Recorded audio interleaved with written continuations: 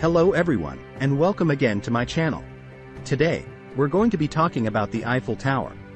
This is one of the most recognizable landmarks in the world, and it is located in the city of Paris, France.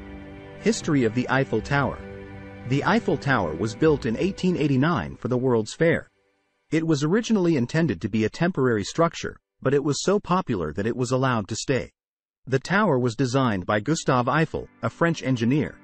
It is made of wrought iron and is 324 meters tall. Construction of the Eiffel Tower. The Eiffel Tower was constructed in 2 years. It took 2.5 million rivets to hold the tower together.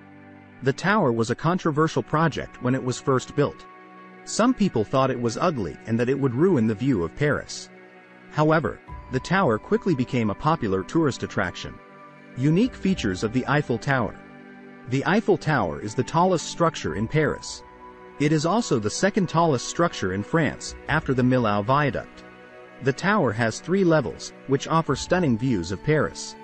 The first level is at 57 meters, the second level is at 115 meters, and the third level is at 276 meters. The Eiffel Tower also has 2 elevators, which can take visitors to the top of the tower. Significance of the Eiffel Tower to Paris. The Eiffel Tower is a symbol of Paris and France. It is featured in many movies and TV shows, and it is a must-see for tourists visiting the city. The tower is also a popular spot for weddings and proposals. The Eiffel Tower is a fascinating and iconic landmark. It is a testament to human ingenuity and engineering, and it is a reminder of the rich history of Paris. If you're ever in Paris, be sure to visit the Eiffel Tower and experience its unique beauty.